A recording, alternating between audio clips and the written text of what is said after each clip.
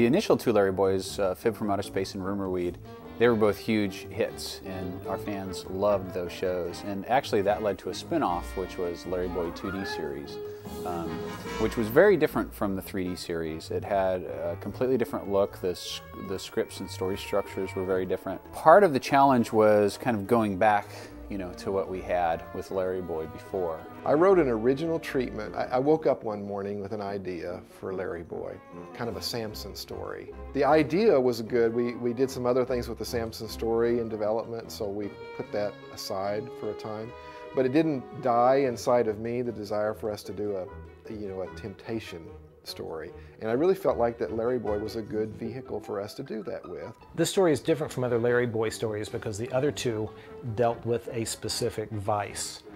And this story being about temptation almost takes a step back. It's like everyone's tempted to do a number of different things. You can be tempted to do something that's just plain bad, like lying, or tempted to do something like watching television, which isn't bad by itself, but too much of it obviously is. Temptation is when we're drawn away, when we're pulled aside from being who God intends for us to be. And that's what the core of this show is about. Don't worry, Alfred. I'm stronger than temptation. I'm a superhero. Ah! Larry Boy, obviously, he thinks he can control his chocolate. He says, I'm a superhero, I can deal with it. But it gets the better of him. He's not just eating the chocolate's eating him. Beautiful chocolate. I love white chocolate. I like dark chocolate. If you put like chocolate and French fries in front of me, I tend to go for the French fries, you know, so the Larry side of me would go for the chocolate. Ah! Time to go swimming! Ah! We needed to make sure that we represented temptation well, you know, and kind of embodied the character of temptation, you know, with, you know, a character who was alluring and, you know, kind of was easily able to talk people into things. Finding the right voice for the bad apple was quite a search. You needed that nice bit of, you know, really a pleasing voice, but just a little bit of villainy in there too. What kind of character would symbolize temptation? An apple is not necessarily scriptural for temptation, but it does seem to evoke in people's minds, you know, temptation. Bad apple, you are rotten to the core! Go! Not just any apple, a bad apple. Knock, knock.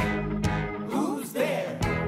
Just a pretty little apple with some time to spare. Larry Boy, for all the fun it is to watch, was one of the most difficult shows I've been on. A lot of rewrites, re-storyboarding, re-editing, relighting.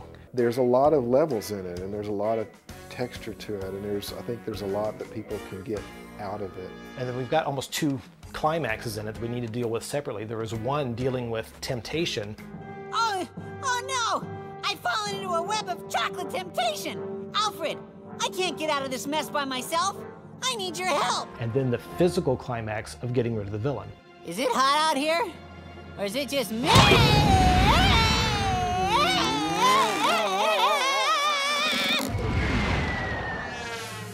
It was a huge action sequence, and this whole big thing in Bumbleberg Park with the giant apple and the big spider legs and the webs. And Larry trains for months before doing any Larry Boy episode, you know, with his super suction sit-ups, and you know, he does Stairmaster and bench press, of course, and he does all his own stunts. It took him a while to get used to using the plungers as a mode of transportation.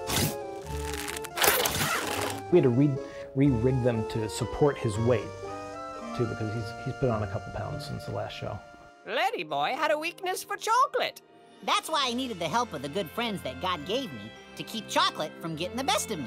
We all are subject to being drawn away by temptation. Learning how to deal with temptation is really important for kids because it's something you're going to deal with the rest of your life.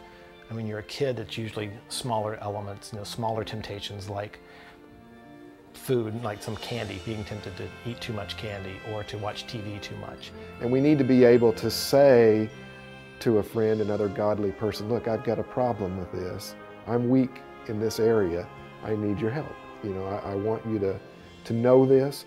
Being able to admit that to somebody is half the battle. To have people in your life that you're not afraid to confide in, that you can trust, and you can open up things that you're dealing with to them. It's a way to help you grow. Just remember, God made you special. And he loves you very much. Goodbye!